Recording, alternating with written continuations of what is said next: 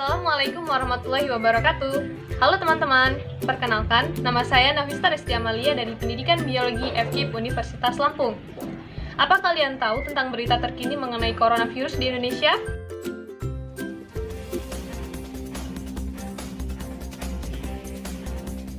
Berdasarkan data Satgas Penanganan COVID-19 per 2 November 2020, ada penambahan kasus baru positif COVID-19 sebanyak 2.618 kasus, sehingga total kasus terkonfirmasi menjadi 415.402 kasus.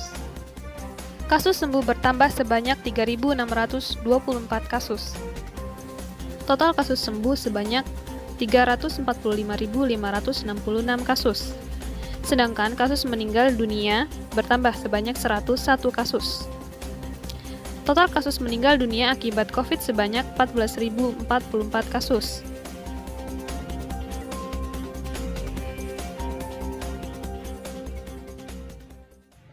Oke, sekarang kita cari tahu tentang coronavirus ini dengan menyimak video berikut. You might recognize it by now. This is SARS-CoV-2, the virus that causes the novel coronavirus COVID-19. A single cell is just 120 nanometers in diameter. Here it is at 12 million times magnification, a microscopic virus that's turned the world upside down. Each cell of the virus is made up of several parts. On the outside, it's covered in nodules topped with distinctive protein spikes. It's these spikes that give the coronavirus family its name. In Latin, corona means crown, see? And the name COVID-19 simply means coronavirus disease of 2019. The corona protrudes from the glycoprotein membrane, an envelope of lipid molecules that coat the virus cell's body. This fatty layer of skin is very delicate and it falls apart when it meets soap. And that's why for now soap is our best weapon against the virus and why you should take your time washing your hands.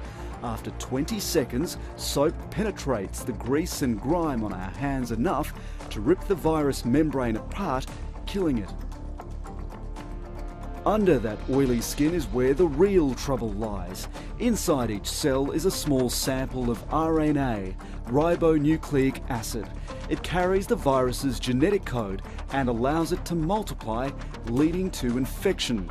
But how does the viral RNA get into our bodies? It comes back to those protein spikes. After the virus has entered the human body, it uses those spikes to attach itself to a healthy cell in the respiratory system. Once that's done, the viral RNA is released and the takeover begins. The cell reads the viral RNA and makes proteins that keep our body's immune systems suppressed. That allows the virus to reproduce and multiply, killing healthy cells and potentially causing lifelong damage or death. So how do we beat this disease? Again, it's all to do with those protein spikes. They might be its strength, but scientists think they might also be its weakness. They now know its genetic code and can recreate it. A trial that began in Seattle is injecting people with that protein.